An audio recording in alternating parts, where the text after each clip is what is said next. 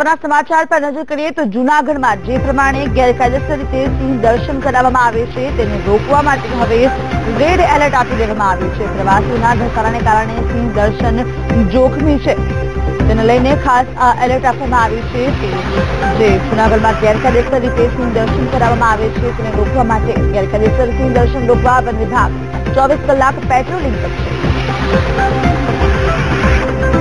આ અંગે વધુ માહિતી આપવા માટે સંવાદદાતા વિજયસિંહ જોડાઈ ચૂક્યા છે। જી વિજયસિંહ, જે પ્રમાણે કહી શકાય કે હાલ રેડ એલર્ટ આપવામાં આવ્યું છે, તો શું વધુ વિગતો પ્રાપ્ત થઈ રહી છે?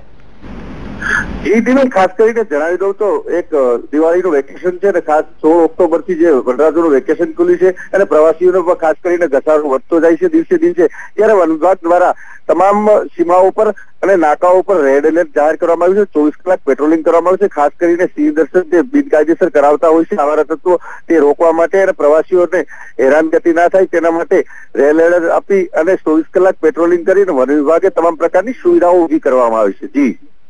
જી વિજયસિંહ, સમગ્ર માહિતી આપવા બદલ આભાર।